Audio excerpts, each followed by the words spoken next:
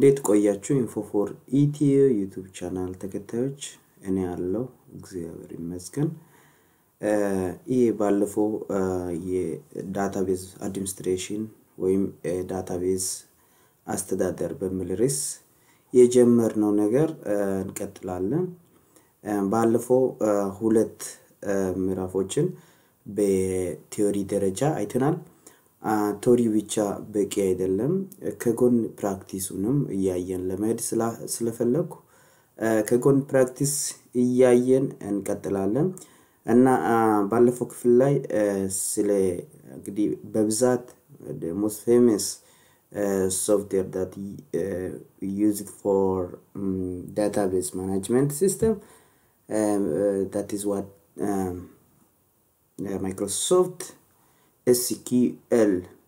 server ነው ማለት ነው Microsoft SQL server ነው ስለዚህ ይሄን server እንዴት እንጭናለን በሚል ርዕስ እንጀምር ስለዚህ አሁን የተለያየ ነገር ስናደርግ እንግዲህ ፕሪቪሌጅ ስለሚፈልግ በርግጥ እዚህ ጋር ባለፈው እንዳሳያችሁ እዚህ ጋር SQL server ምንድነው ማኔጅመንት ስቱዲዮ እዚህ ታስክ ባር ላይ ፒን አድርጌያለሁ እናንተ ታስክ ባር ላይ ፒን እንዴት እንደምታደርጉ ማሳያችኋለሁ እዚህ ጋር አይታችኋል SQL server management studio 18 ይላል ካልሆነ ደግሞ ካላገኛችሁ እዚህ ሰርች ላይ መጣችሁ ስቱዲዮ ብትሉ ራስ እዚህ ጋር ታገኛላችሁ ማለት ነው ስለዚህ እዚህ ላይ ራይት ክሊክ በማድረግ ኦሬዲ እኔ ፒን አድርጌያለሁ ስለዚህ unpin from task bar ይላል እናንተ ደግሞ pin to start እኔ ለምሳሌ start ላይ እንድመጣ ከፈለኩኝ እዚህ ጋር pin to start እላለሁ እዚህ ጋር ወደ starting እዚህ ላይ ይመጣል ማለት ነው እዚህ ላይ by default እኔ most used applications በቅርበት እዚህ ይታይ ግን እዚህ pin to start ካልኩኝ ምንድነው እዚህ ጋር ያሳየኛል ማለት ነው pin ያደርግልኛል ስለዚህ ሙሉ ፕሪቪሌጅ ወይም ሙሉ ፍቃድ አሁን ለማድረግ ወይም ለመውሰድ ብዙ ጊዜ ራይት ክሊክ አድርጋችሁ ወይም እዚህ ጋር ራይት ክሊክ በማድረግ ኦኬ ራይት ክሊክ let me እዚህ ላይ ስቱዲዮ ሊበልና አሁን ለመክፈት ስለፈለኩ ስቱዲዮ ከዛ እዚህ ራይት ክሊክ አደርጋለሁ run as administrator ይሰጣል ይሄንን ዝም ብሎ ከመክፈትና run as administrator ምንድነው ሙሉ ፕሪቪሌጅ የተለያየ ነገሮችን ኮኔክት ለማድረግ ፍቃድ ይሰጠናል ማለት ነው ይሄ run as administrator ስለዚህ እኔ ክሊክ አደረኩኝ ይጠይቃል ኦኬ የከፈተልኝ ነው ስለዚህ ይሄንን ባለፈው እንዴት እንደምጫን ማይክሮሶፍት ሰርቨር SQL server ጭነን ከዛ በኋላ እንግዲህ ማይክሮሶፍት SQL server management studio አሁን እዚህ ላይ ይታያችኋል በጣም እናንተ እያንዳንዱ ነገር በዲቴል ማወቅ ስለሚፈልግ እዚህ ጋር ምንድነው ሌላ ጊዜ ዝም ብለን ብንከፍት ምንድነው ማይክሮሶፍት SQL server management studio ብቻ ይላል እዚህ ጋር ግን እንደ አድሚኒስትሬተር ስለከፈትኩ እዚህ ጋር በኮማ ውስጥ administrator ይላል ስለዚህ ይሄንን እንግዲህ እናንተ DBA ወይም database administrator ስትሆኑ እንደ administrator ስትከፍቱ ነው ብዙ ነገር የተለያየ ዳታቤዞችን ኮኔክት ማድረግ የሚችሉት ማለት ነው ኦኬ አሁን እዚህ ጋር ሲመጣ ምንድነው ባለፈው ኢንስታሌሽን ላይ ሁለት ነገር አይተናል የአውተንቲኬሽን ሜካኒዝም አንደኛው ምንድነው SQL server authentication እና ሁለተኛ ደግሞ የዊንዶው አውተንቲኬሽን ብለን አይተናል እኛም ስንጭን ምንድነው በዊንዶው አውተንቲኬሽን ብቻ ነው ያደረግነው ሴኩሪቲውን ስትሮንግ ለማድረግ ከፈለጋችሁ ደግሞ ሁለት ነገር መጠቀም ዊንዶው አውተንቲኬሽንም ሁለተኛ SQL server authentication ሁለት ነገር ኮምባይን ሃይብሪድ በማድረግ ሴኩሪቲ ስትሮንግ ማድረግ እንችላለን አሁን ግን ሜን ኢሹዛ አሁን በዚህ ላይ ስለ ዲቨሎፕመንት ኮንሰፕት ነው የምናየውና በዚህ ክፍል ላይ እንዴት አድርገን environment ጋር interaction እንፈጥራለን ወይም SQL server environment SQL server access የምናደርገው በSQL server management studio ነው ብያለሁ ስለዚህ እዚህ ላይ ለምሳሌ እኔ ባለፈው እናንተ ያያችሁ ምንድነው BI ከዳታቤዝ ኢንጂን በተጨማሪ የጫነው ምንድነው BI ወይም ቢዝነስ ኢንተለጀንስ የሚባል ወይም ኤንን የሚሰሩስ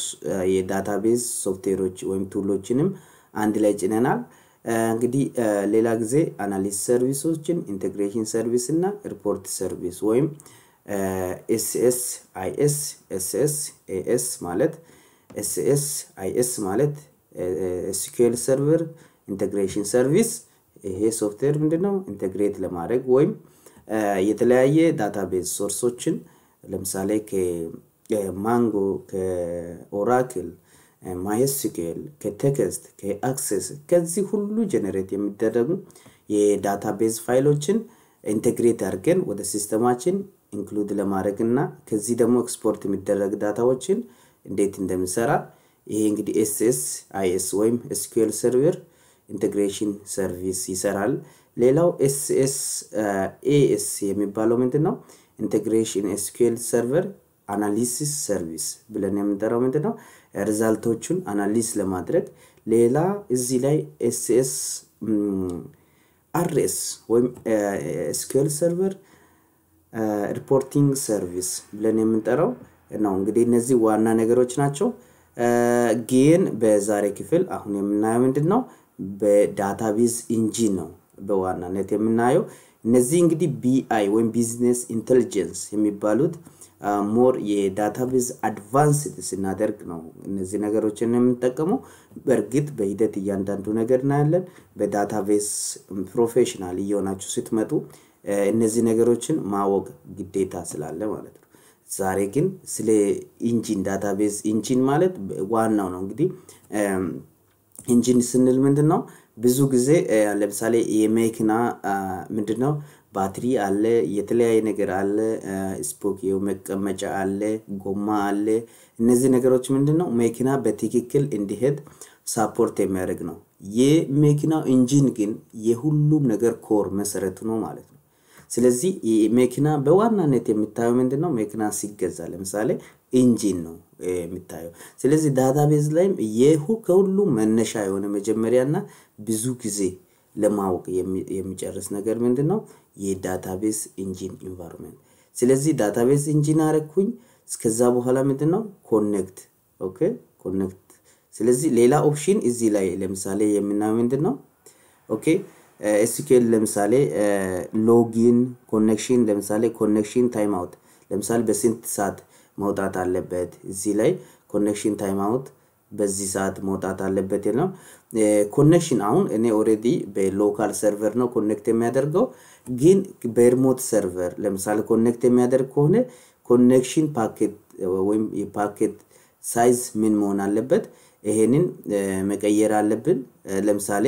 ሌላ ኮኔክሽን ለምሳሌ በምን አይነት ኮኔክሽን ነው ኮኔክት የምናደርገው ለምሳሌ በTCP IP ወይም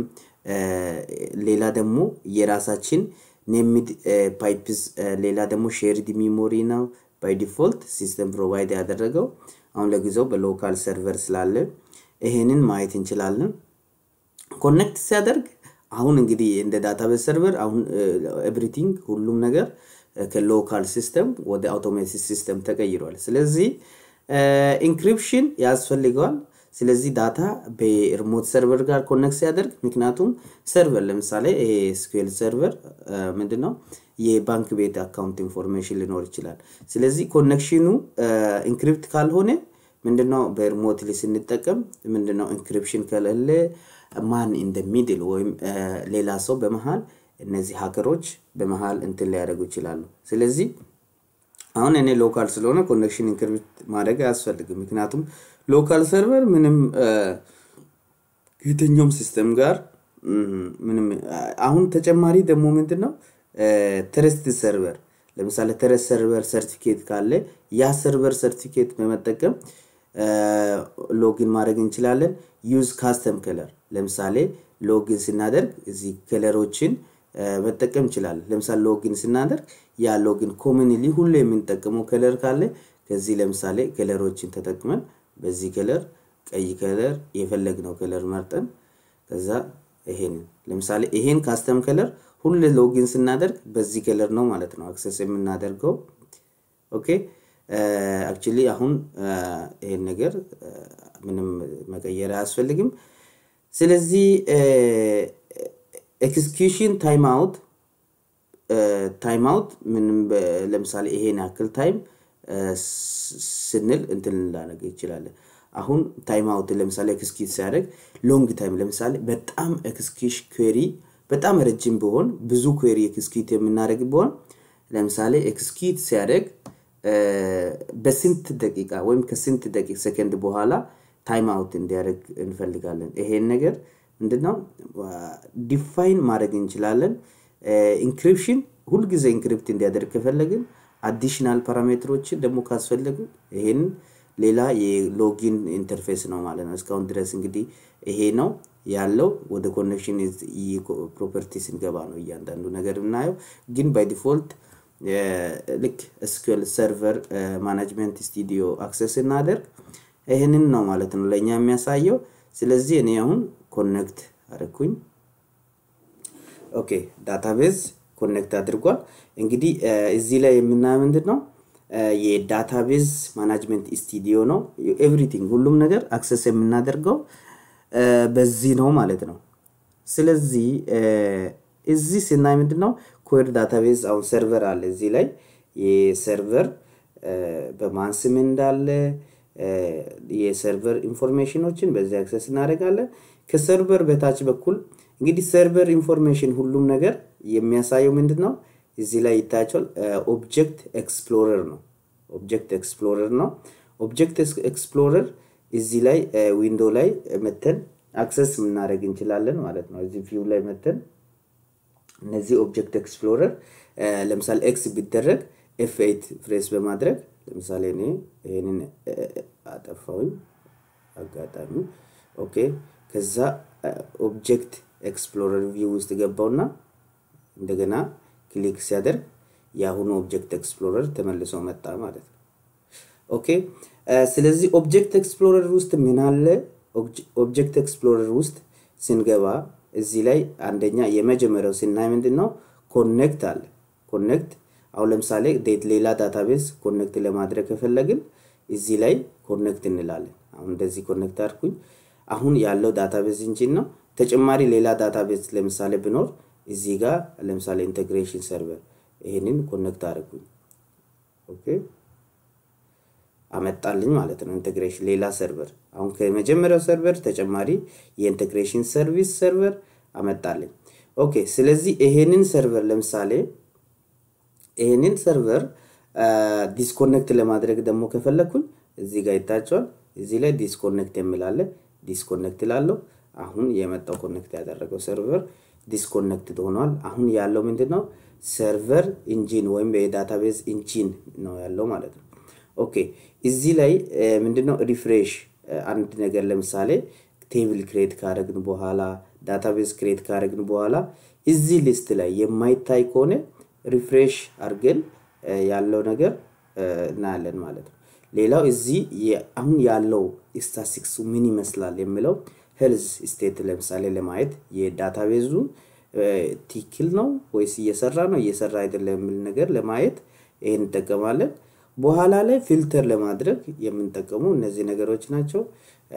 ኤክስኪዩሽኑን ወይም ስቶፕ ለማድረግ ከፈለግን እነዚህ ነው ማለት ነው ኤክስፕሎረር ላይ ወደ ታች ወረድ ስንል የምናገኘው ምንድነው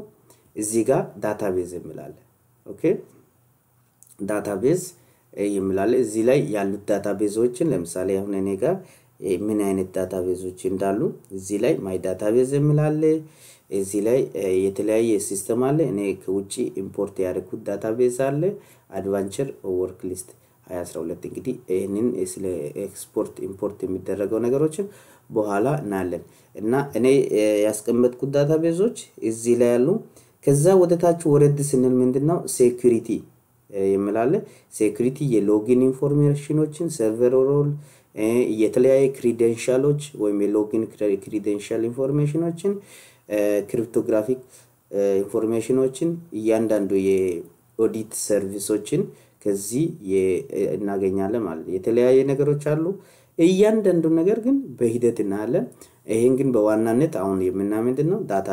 ዳታቤዝ ውስጥ ያለው ነገሮችን ለምሳሌ እኔ ዳታቤዝ እዚህ ላይ አድቬንቸር ዳታቤዝ አልኩኝ adventure database ውስጥ ያለው ቴብሎችን ለማየት እዚህ ለምሳሌ ቴብል የተሰራውን ቴብል ምን ስንት ቴብል እንዳለ ለማየት ከፈለኩኝ እዚህ ውስጥ እሱን ትሪውን እንትን +1 በመንካት አገኛለሁ ማለት ነው ስንት ዳታቤዝ እንዳለ እዚህ ላይ ያለው ዳታቤዞችን አጠቃላይ ያሳል ለምሳሌ እዚህ ላይ sales.address የሚል አንድ ቴብል አለ ዳታቤዝ ስር እዚህ ቴብል ሊስት ውስጥ ያለው ስንት ኮለሙን አለው ምን አይነት ኪዎች አሉ ለምሳሌ ፎሬን ኪ አለ ፕራይመሪ ኪ ባለፈው ዲስከስ ያደረግ ነው እዚህ ላይ ታቻል እዚህ ላይ ለምሳሌ ፎሬን ኪ አለ እዚህ ላይ ደግሞ ያለው ነገሮችን ሬጂስተር የተደረጉ ኪዎችን ያሳል እዚህ ላይ ለምሳሌ ሴል ሊስት ዶት አድሬስ ላይ ያሉት ለምሳሌ ኮለሙኖች ስንት ኮለሙን እንዳለ እዚህ ላይ ያሰፋን ማየት እንችላለን ኦኬ ስንት ኮለሙን እዚህ ላይ እንዳለ እዚህ ላይ ማየት እንችላለን ማለት ነው ያን ኮለሙን እዲል ለማድረግም በኋላ እሱ ነገር በዲቴል ነዳለን አሁን ሪቪው ያረግን ስለሆነ ያለው ነገር እዚህ ላይ ቴብሎችን በዚህ መልክና ማየት እንችላለን ኦኬ ፋይሉ ጋር ስንመጣ ምንድነው ኮኔክት ቱ ምንድነው ኦብጀክት ኤክስፕሎረር ቅድም እንዴት ኮኔክት እና ዲስኮኔክት እንደሚደረግ አሁን ዳየነው ሌላ ዳታቤዝ እዚህ ላይ ደግሞ ኤዲቱ ስንገባ ፋይሎችን ኮፒ ፔስት ዲሌት ለማድረግ ስንፈልግ እዚህ ላይ የጻፍናቸው እዚህ ኤዲት ኩዌሪ ያለው እዚህ ኒው ኩዌሪ የሚላለ ኒው ኩዌሪ ላይ የጻፍነው ለምሳሌ ዩዝ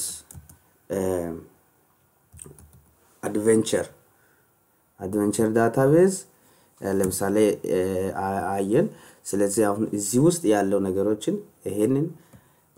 እዚህ ውስጥ ዩዝ adventure ስንል adventure database ተጠቀም ማለት ነው እዚህ ውስጥ ያለው ነገሮችን ለምሳሌ ኤክስኪዩት በመናደርግበት ጊዜ እዚህ ላይ ያለው ኢንፎርሜሽኖችን select all እሱን በኋላ እናል ብቻ ይሄ ምንድነው ስቴትመንት የምንጽፍበት ነው ስቴትመንት እዚህ ላይ የምንጽፍበት ወይም ኩዌሪ የምንጽፍበት environment ነው ሁለት ነገር አለ አንደኛ እዚህ ላይ select ካላረግን ምንድነው ዩዝ ማለት እንችላለን ዩዝ ደግሞ መጠቀም ካልፈለግን እዚህ ላይ ያለው ዳታቤዝ ክሊክ አድርገን እዚህ ያለው ዳታቤዝ ክሊክ አድርገን ከዛ ደግሞ ሄደን ኩዌሪ ላይ ከጻፍን ዩዝ ማለት ነው በዲፎልት ባይ ዲፎልት ኦኬ ስለዚህ ምን እዚህ ላይ ወደዚህ የመጣውበት ምክንያት ምንድነው ይሄን select አድርገን ከዛ በኋላ እዚህ ላይ ኤዲት ኮፒ ካት አንዱ የጻፍናቸው ነገሮችን አጠቃላይ ኤዲት የምናደርገው በዚህ ላይ ነው ማለት ነው ሁለተኛ ከዚህ አልፈን ቪው ውስጥ ስንገባ ደግሞ ቪው ውስጥ ትልቅ ስራ እንሰራለን ኦኬ ቪው ውስጥ ቅድም እንዳሳያችሁ ኦብጀክት እያንዳንዱ ኦብጀክት የዳታቤዝ ኦብጀክቶችን ኤክስፕሎረር ወይም የሚያሳይ ነገሮችን በዚህ በኤፍ8 አክሰስ እናደርጋለን የኦብጀክት ኤክስፕሎረር ዲቴይል ለማወቅ ከፈለግን ሬጂስተርድ ሰርቨሮች ለምሳሌ አሁን እዚህ ላይ ይታያችኋል ሬጂስተርድ ሰርቨር ይላል ይሄ አሁን እኛ ሬጂስተር ያደረግነው ምንድነው እዚህ ላይ ምንድነው ዳታቤዝ ኢንጂን ነው ሌላ ለምሳሌ ኮኔክት ለማድረግ ከፈለግን ቅድም እንዳሳያችሁ እዚህ ላይ አሁን አንድ ሰርቨር እዚህ ኮኔክት አደረኩኝ ስለዚህ እዚህ ላይ ያለው ነገሮችን ሬጂስተር ያደርግ እዚህ ያርጎታል ማለት ነው ኦኬ አዲስ ሰርቨር ሬጂስተር ስለዚህ ሌላ እዚህ ላይ ቪው ጋር ስንመጣ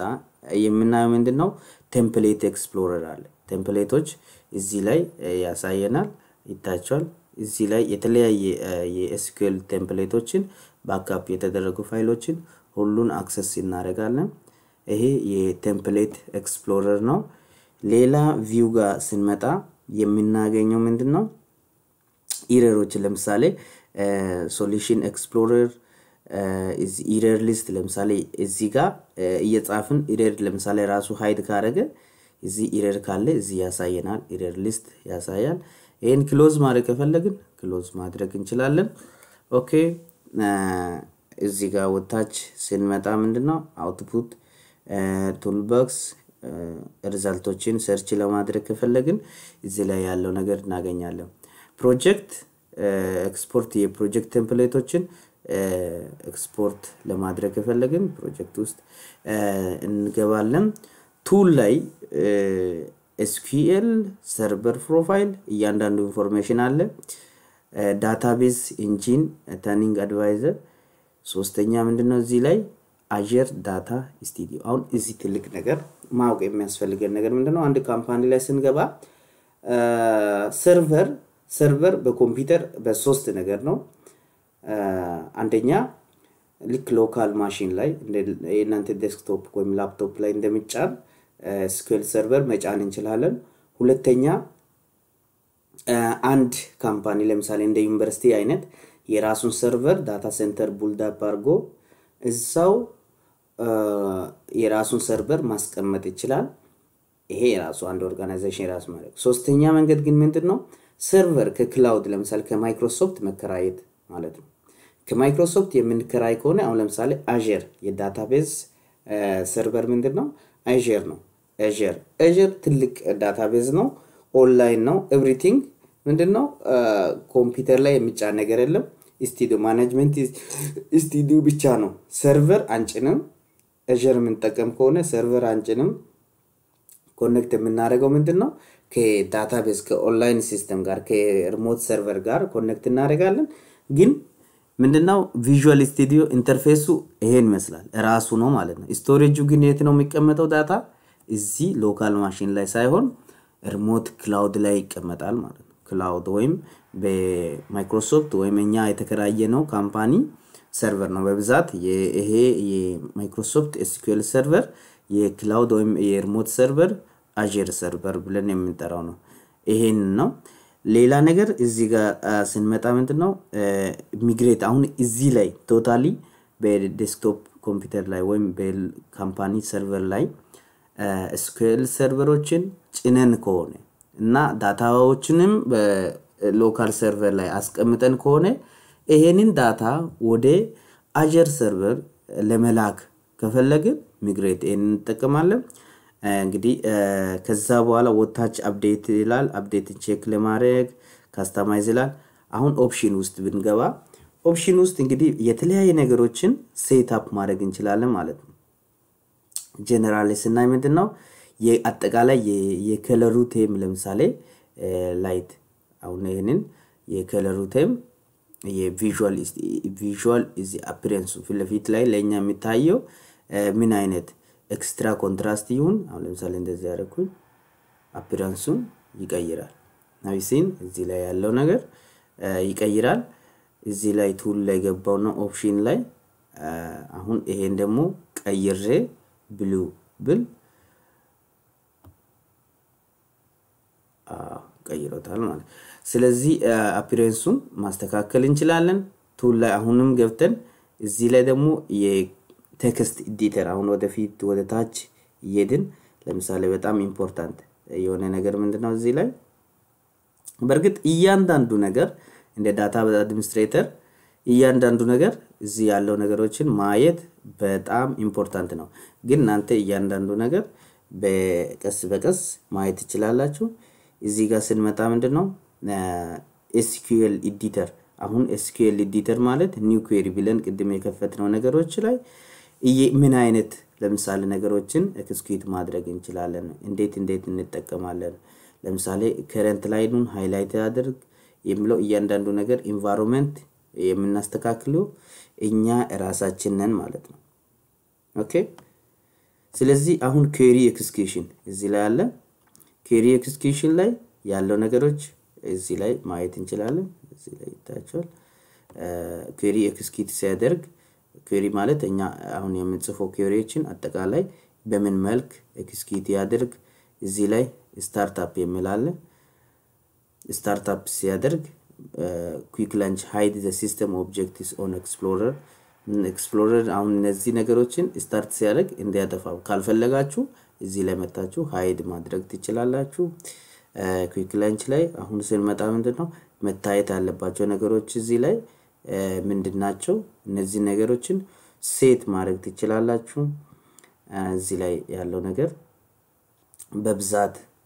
ቴክስት ኤዲተር እዚህ ጋር እንግባና query results የቱ ጋር እንዲቀመጥ የquery result የቱ ጋር እንደሚቀመጥ ሴቭ እንደሚደረግ እዚህ ላይ ማስቀመጥ እንችላለን ኦኬ ይሄንን ካለፍን በኋላ ደግሞ ሌላ ነገር የሚያሳያችሁ ምንድነው እዚህ ላይ ዊንዶው አለ እንግዲህ environment መለማመድ ይሄ ምንድነው IDE ነው እንግዲህ integrated development environment ነው ስለዚህ እዚህ ላይ ስንመጣ ፍሎት ለምሳሌ እዚህ ላይ አሁን የከፈትኩት ይሄ ፍሎት እንዲያደርግ ወደ ላይ እንዲወጣ ከፈለኩኝ ዊንዶው ላይ መጥቼ ይሄንን እዚህ ላይ ይታያችኋል ፍሎት ይላል ወደፊት ይመጣል ማለት ነው ወደፊት ለብቻ ይወጣል እዚህ ላይ ጽፋለሁ ያኛው environment ካልፈለኩ ፍሎት እንዲያደርግ አደርጋለሁ ማለት ነው ኦኬ ኖ አሁን query አዲስ query ለምሳሌ ከፈትኩ ስል ኒው ኮኔክት አድርገን ኦኬ እዚህ ላይ አሁን ያየነው ነገር ምንድነው ፍሎት ነው ስፕሊት ለምሳሌ ዊንዶውን ለሁለት ለማካፈል ከፈለግን እንደዚህ ስፕሊት እንላለን አንድ ለማድረግ ሪሙቭ ስፕሊት እንላለን ሌላ እዚህ ላይ ምንድነው አዲስ ዊንዶው ለማየት ከፈለግን እንደዚህ እናደርጋለን እያንዳንዱ ነገር እዚህ ላይ ያለው ነገር እንግዲህ እያነበብን ማየት እንችላለን ይሄን መስላል እስከ ዛሬ ድረስ አሁን እስካሁን ድረስ ያየነው ነገሮች እዚህ ላይ ያለው ለምሳሌ ኤክስኪዩት ለምሳሌ የጻፍነው ኮማንዶችን ኤክስኪዩት ለማድረግ ይሄን እንጠቀማለን ወይም ካልሆነ ኤፍ እዚህ ላይ ኤክስኪዩት ላይ ስንመጣ ሾርትካት አለ F5 መጠቀም እንችላለን እዚህ ላይ የተለያዩ ፈንክሽኖች አሉ እነዚህ ነገሮችንም እናያለን ዛሬ ግን ያየነው ነገር በዋናነት ምንድነው የዲቨሎፕመንት ኢንቫይሮንመንት እንዴት አክሰስ እናደርጋለን እንዴት ደግሞ እንጠቀማለን በሚል ነው በመቀጠለው ወደ ዳታቤዝ ቴብል እና ዳታቤዝ እንዴት ክሬት እንደሚደረግ እናያለን ዳታቤዝ ክሬሽን ቴብል ክሬሽን እያንዳንዱን ነገር ፓርቶችን ቴብል ውስጥ ያለው ሪሌሽኖችን እንዴት እንሰራለን ይሄን ነገር እናያለን ስለተከታተላችሁ በጣም አመሰግናለሁ በመቀጠለው ጊዜ እስከምንገናኝ ድረስ መልካም ቆይታ በባለፈው ክላስ አይተናል አሁን ደግሞ ይሄንን የጫነውን ኢንቫይሮንመንት እንዴት ፋሚሊየር እንድንሆን ወይም እንዴት እንታወቅ ከሲስተሙ ጋር በመለረስ ዛሬ ስለ SQL ሰርቨር ወይ ማይክሮሶፍት SQL ሰርቨር ኢንቫይሮንመንትን አሳያችኋለሁ ከዛ በመቀጠል ደግሞ እያንዳንዱ ነገር እንዴት እንደሚሰራ አሳያችኋለሁ ማለት ነው